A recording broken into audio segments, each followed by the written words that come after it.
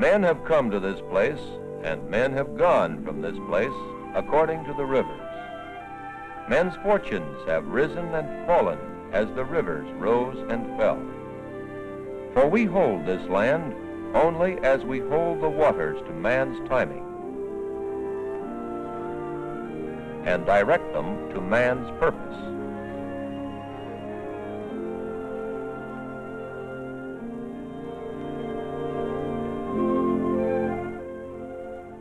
This is the West, USA, 17 states where limited rainfall makes existence dependent on water conservation. The problem is to get water from where it falls to where it will do the most good. Unless the natural supply is moved to suit man, he will be plagued with alternate floods and drought. 100 years ago, our people in the West tackled the problem of bringing the water to the land. Irrigation 2,000 miles east and west, 2,000 miles north and south.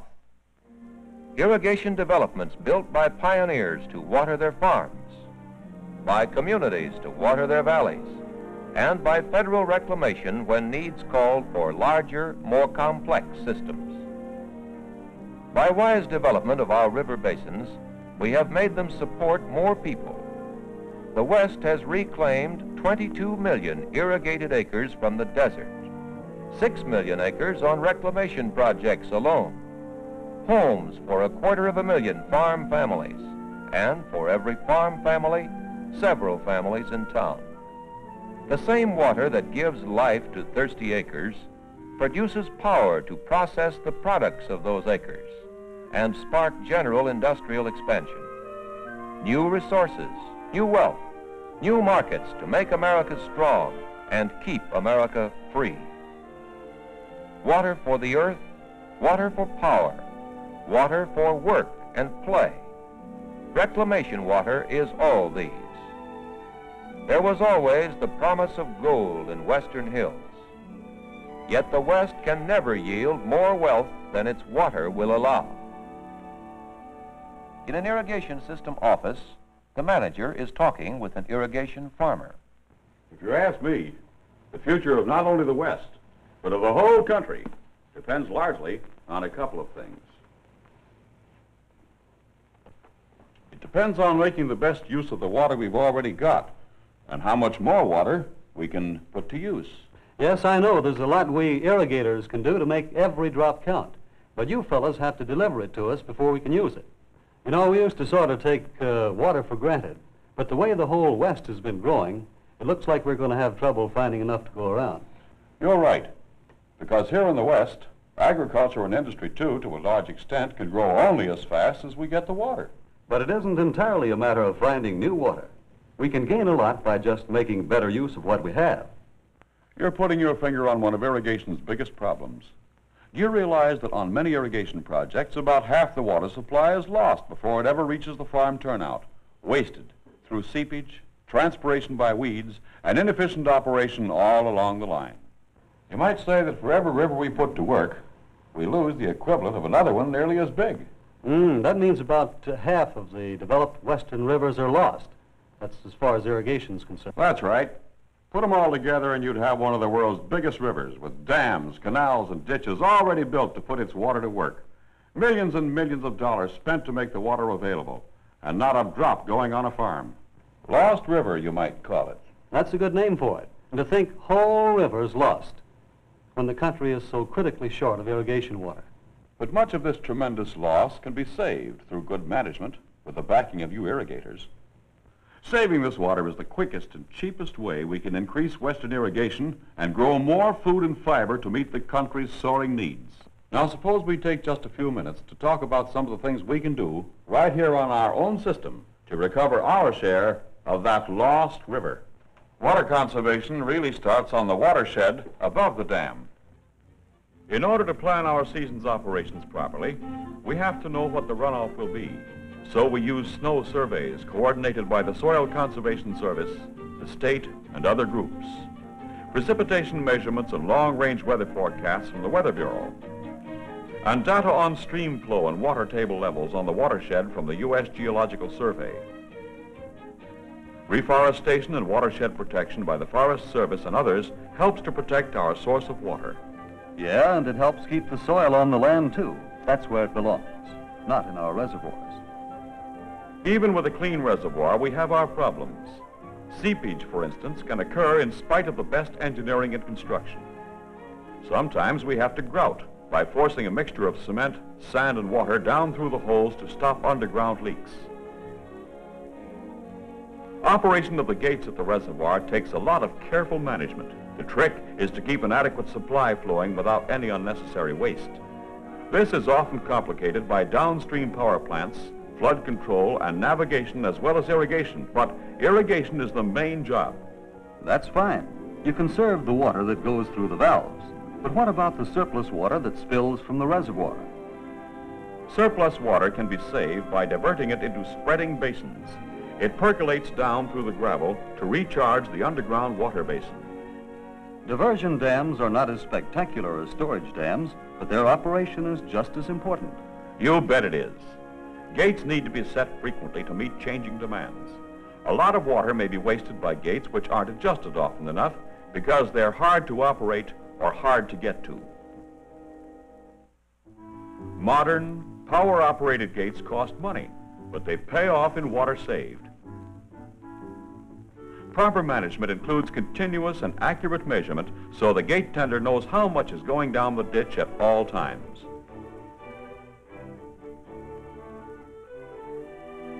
Good management includes things like keeping sluice gates in good working order so that it will be a simple matter to sluice out silt from behind the diversion dam.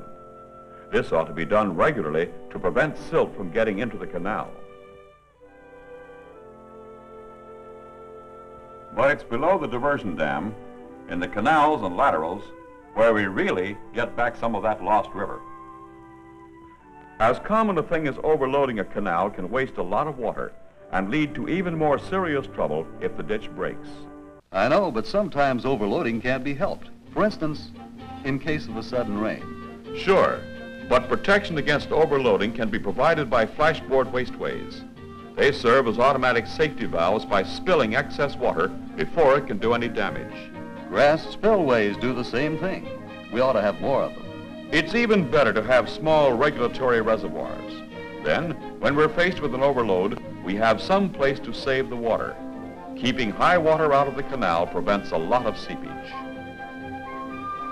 Seepage. That's one of our biggest water wasters. It causes all kinds of damage. We lose not only the water, we lose the land. That's waterlogged too. Yes, and it pays to make our canals sound and watertight. There are a lot of ways of doing it. Concrete is long-lasting. It is widely used on irrigation projects. Mortar is sometimes sprayed pneumatically over wire mesh reinforcing. Gravel blanketing seems to be working out pretty well on the South Main Canal over our way. Under some conditions, gravel blanketing is a simple and inexpensive way to stop leaks. Silt settles in the gravel, forming a seal. Grouted riprap is sometimes used. Where soil conditions are right, compacted earth is satisfactory, even on large main canals. Leaky banks can sometimes be sealed by jetting them with oil or mixtures of clay and water. The oil or clay penetrates the soil and forms a watertight curtain. I notice a lot of asphalt being used lately. Asphalt membranes, properly applied, are doing well in many localities. Asphalt is sprayed on the subgrade. Then it is blanketed with earth or gravel. It must be awfully tough stuff. It sure is. It took a lot of laboratory research to develop a material to stand up under all extremes of temperature, in an oven or in ice water, and tough enough to stand pressure and pounding without breaking. A lot of us don't realize how much work is going on all the time in labs and in the field to find better ways of operating and maintaining our projects. All we see is the benefit we get from it. It's just as important to have tight structures as to have tight canals. It's mighty poor economy to keep any kind of leaky structures in service. I guess there's no method of ditch lining that's always best for all purposes. Nope. It's a matter of determining which one best meets a particular situation. There's another big water thief, weeds. Weeds, brush, and trees take a large toll of water if we don't keep fighting them all the time.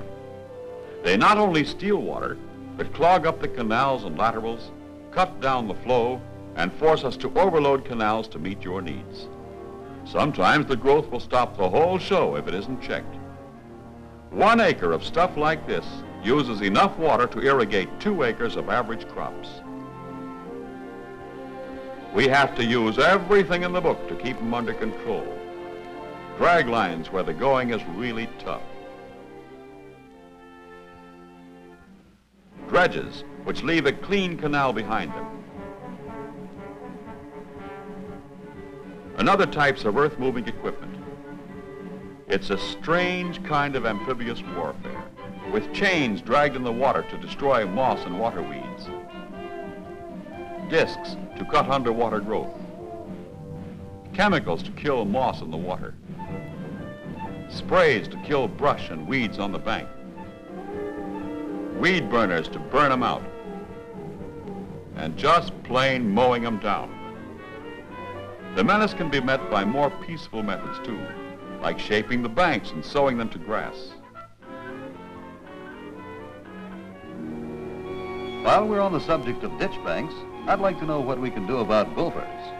Well, one way is just trap them one at a time, but it's often a tedious and discouraging business. A faster way is to get them down in their runways with a poison gas like calcium cyanide. That's mass murder from the gopher's point of view, but you have to be careful. The stuff is as poisonous to the poisoner as it is to the gophers.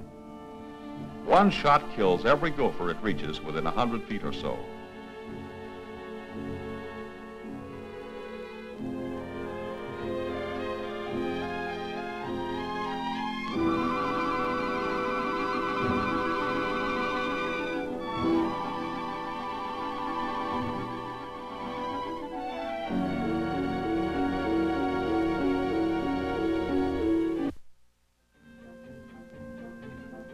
A gopher hole along a canal bank may look pretty innocent, but once water starts running through it, you're in for trouble.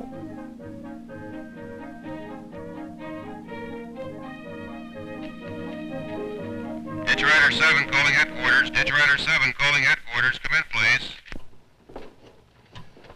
This is headquarters. What is it, Charlie? Over? There's a break starting on West Lateral at about mile 4 plus 300. Looks like it started from a gopher hole. Bad now, and it's getting worse. Over. We'll send somebody right out. You run up to the heading and shut off the water. Over? Roger. Ditch Rider 7 out.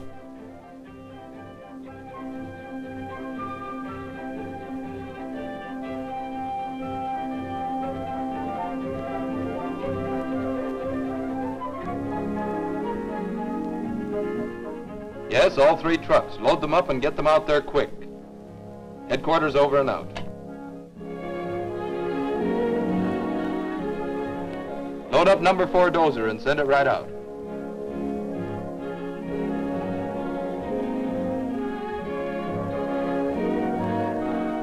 Some years ago, a break like that would probably mean a ditch out of service for several days, washing out the crops around the break, while other ones farther down the canal were going dry. Some folks thought we shouldn't put money in a 2-way radio. Wouldn't you say it was money well spent? Thanks to radio communication, we'll have water flowing again before evening.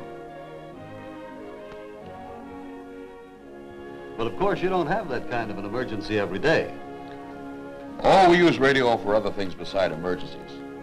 You'd be surprised how it speeds up routine operations. Let's go over and listen for a while.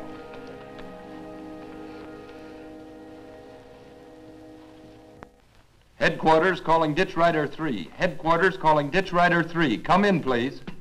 This is Ditch Rider 3. Ed, Charlie Johnson, turnout number 71 just called. Thinks he isn't getting the full head of water he ordered. Can you take care of it? Over. I'm just about there now. I'll check it. Ditch Rider 3, over and out.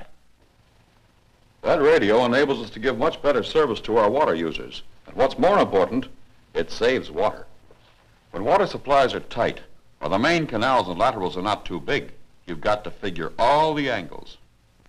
Here in this district, the ditch rider keeps in close touch with all his users. Whenever he knows he's going to have a little extra water, he tries to find someone who can make good use of it. It all goes to show that the closer we work together, the more efficient operation we have, and the less water we waste. Sure it does. For example, you like a constant head of water when you irrigate. We have a better chance to give it to you if you'll notify us promptly when you want the water and when you want it turned off. The more advance notice you give us, the better chance we have of adjusting your deliveries to fit in with your neighbors. We don't like to fluctuate the head of water in our canals either. Such fluctuations waste a lot of water. And there are plenty of other ways we're losing that lost river.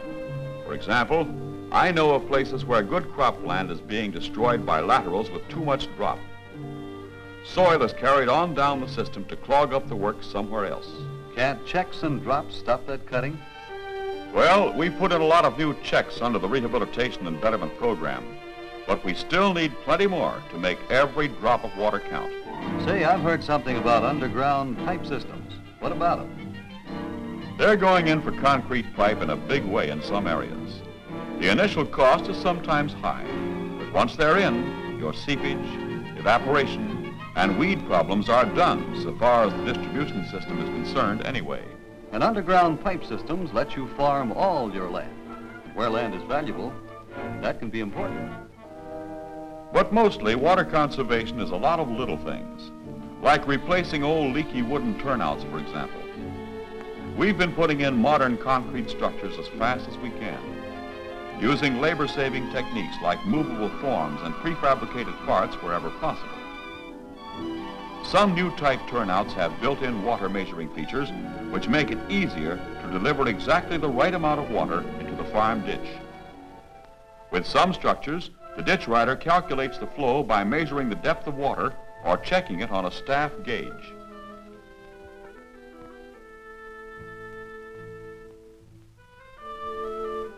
Others are equipped with meters, which read directly in terms of the rate of delivery, or even calculate the total volume delivered. This makes it as simple as reading your electric meter. You know, after you get the water past the turnout, there are lots of things we fellows can do to save water, like using siphons for better control. We're working out a lot of new wrinkles with the help of the state colleges and the Soil Conservation Service.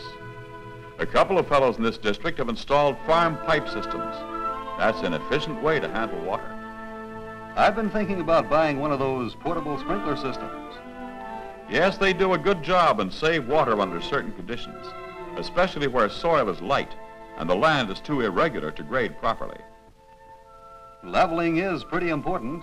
A rough field sure does take more water and more labor than a level field. Some of us leveled our old fields down a couple of years ago, and it certainly has paid off. A well-prepared field with clean head ditches and wasteways means higher production with lower costs. There's no sense in letting valuable water spill onto the roadside or into your neighbor's field. But drainage water isn't necessarily wasted, is it? By no means. Reuse of drainage water is one of the most valuable conservation measures we have. With the right kind of farm wasteway, surface waste can be collected and used on lower ground. But suppose there's no place to use it on lower ground. In that case, sometimes they pump it back into the irrigation ditch, or they can run the drain into a river so that the water can be diverted farther downstream.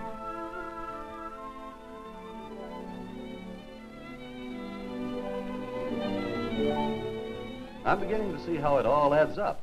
A little water saved here and a little water saved there on any kind of a project, no matter how big it is or who operates it. A lot of water users in irrigation districts are already doing a fine job. It's a job for all of us to keep on hammering at. Saving Lost River is a matter of plugging little leaks. On the watershed, at the main dam and reservoir, at the diversion dam, stopping seepage, improving operations and fighting weeds along the canals and laterals, delivering the right amount of water to the farm turnout at the right time, efficient use of water on the farm itself, and last but not least, reusing water again and again As long as there is a drop, we can put back to work. Yes, as the manager and the irrigator agree, the West must save Lost River. Its power, its food, its homes, and its purchasing power have largely come about where water has been brought to dry but fertile acres. Water is wealth. It is the difference between desert and field, cactus and fruit, jackrabbits and good beef cattle.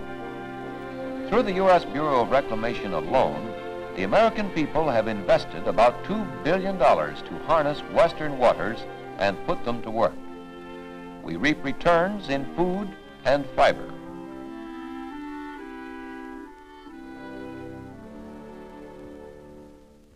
In a more healthful diet, more than $500 million worth of farm produce each year, hundreds of millions of dollars worth of purchasing power, linking east and south and Midwest and north into the nationwide network of reclamation benefits. All these from western rivers. We can nearly double this wealth if we save Lost River and put its waters to work. More prosperity, greater security, from wiser, better, more economical use of our precious water resources.